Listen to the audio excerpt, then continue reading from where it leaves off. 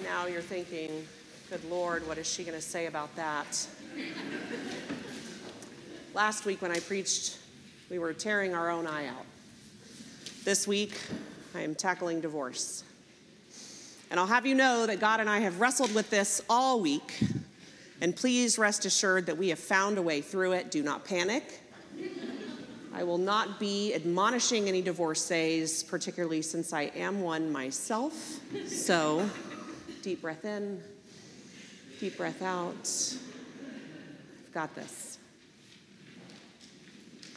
It's important to understand that in this portion of Mark, the Pharisees are repeatedly challenging Jesus. They keep questioning his interpretation of the law and trying to trip him up in ways that will allow for his prosecution and eventually his execution. This is the section in which we've already heard the prediction of Christ's passion twice, and we will soon see it predicted for a third time. This conversation is very much a gotcha conversation. We've come into the middle of the conversation when the pot has already been stirred, okay? In the time of Jesus' ministry, divorce is being used pretty loosely by men who want a fresh wife or several wives. And our scriptural canon is full of these stories. Last week, in fact, we read about Esther's rise when the king of Persia cast off his wife and held a 6-month-long beauty pageant to replace her.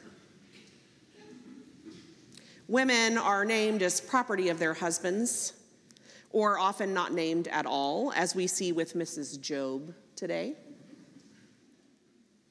Jesus is responding both to his current context and the historical interpretation that allowed for divorce as it is written in the Hebrew canon, as it was given by Moses.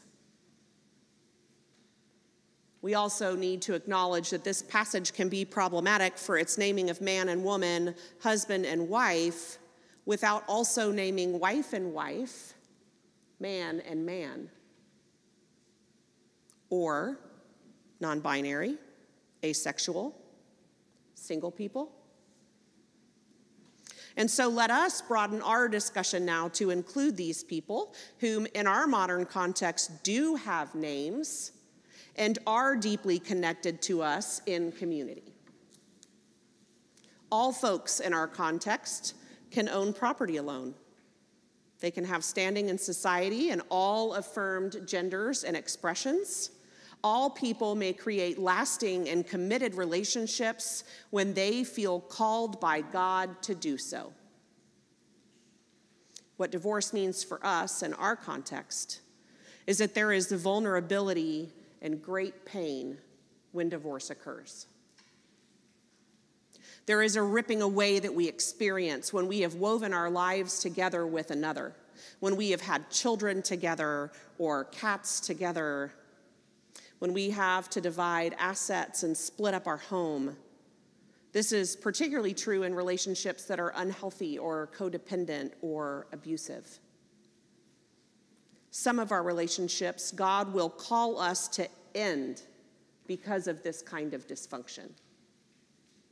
And in these moments, those who are separating are in crisis. They and their family members are in need of support because they are suffering with the grief of the unraveling of the fabric of their chosen family. They're fragile, no matter how amicable the circumstances, and they need care. They are vulnerable. It is this vulnerability that Jesus is speaking to. In his time, women were left without societal standing, without money or food or shelter, right? In our time, we have to choose friends and change churches and trade kids or cats, but most of us are not left completely without means or a way forward. We do have to face the idea of dating apps or watch a previous partner find new love. We have to worry over the effect that these things will have on our children and our future and their future relationships. We have seemingly endless financial concerns and spousal or child support to contend with, and we may face changes in our professional lives as all of this sort of shakes out. And all of it is hard, all of it. God knows this. Jesus sees this and is speaking about the importance of holding to our commitments, of being careful and present to the choices that we make, particularly as it pertains to our relationships. God gave us dominion over the animals, not so that we could eat them all, but to care for them and to steward them. God gave us to one another also, not to exploit, but to foster and to care for and steward, to companion and to love and to abide with. When we make the decision to marry or to have kids or to adopt a cat, we are asked to commit and care for that choice. It is why we hold it up as a sacrament in the church. Not so that you are bound to it by law, but so that you are bound with heart and spirit and by honor. It is so that you will regard that relationship with care and treat it with great respect. This passage is not an anathema to divorced people. This passage is for the direction and support of married people. People who were creating families together in that moment. Jesus was calling them to pay attention to those relationships and to hold them dear and to make them successful. He is asking them not to cast aside and put asunder a person who has value and deserves dignity and respect. He is calling us now to do the same. He is calling to people who have kids or parents or siblings they cannot or refuse to relate to. He is speaking to people who have spouses that they stubbornly do not agree with.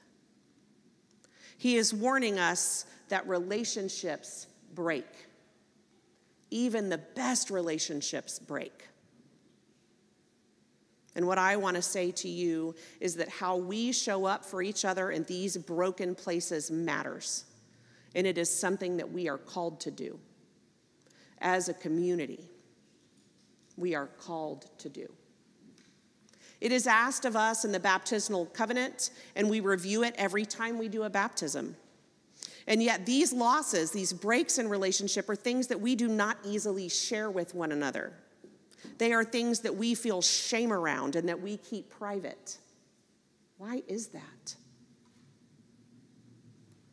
Perhaps the reason for that lies in the way that we interpret this scripture as a pronouncement of shame and wrongdoing at the break, rather than as an acknowledgement of the pain and vulnerability that come from such a break.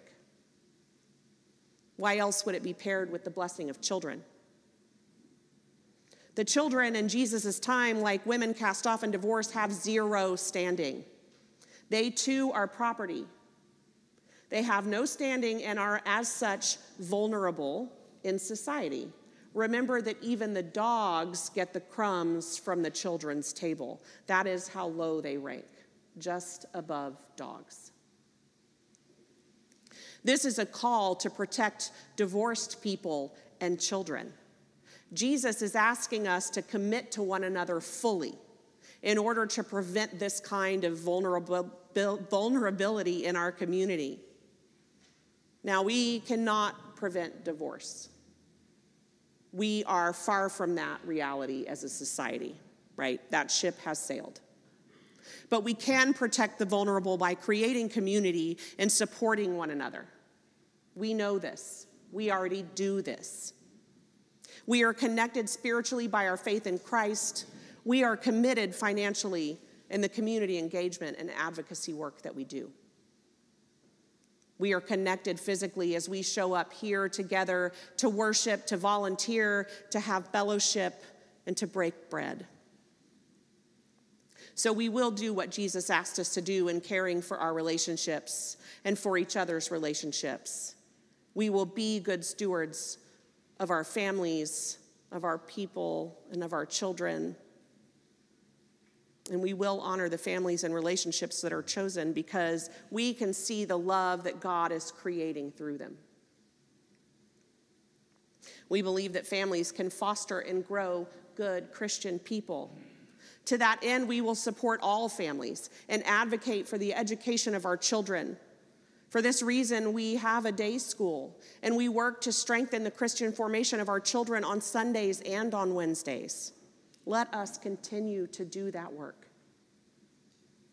Let us also find ways to support one another in between those meetings, because the world right now is exhausting, isn't it? To this end, I am working with God to create some new opportunities for supporting entire families, so that we can learn together how to support one another better. And I'm going to need your help with that. As we grow and adapt to ever-changing landscapes of emotion and weather and violence and elections, it is important that we keep an eye on our hearts, that we guard them against the breaks that seem inevitable, and protect one another when we become vulnerable. Life is short, friends.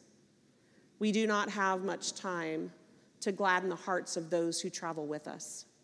So be quick to love and make haste to be kind. And may the blessing of God Almighty, Father, Son, and Holy Spirit be among you and remain with you always. Amen.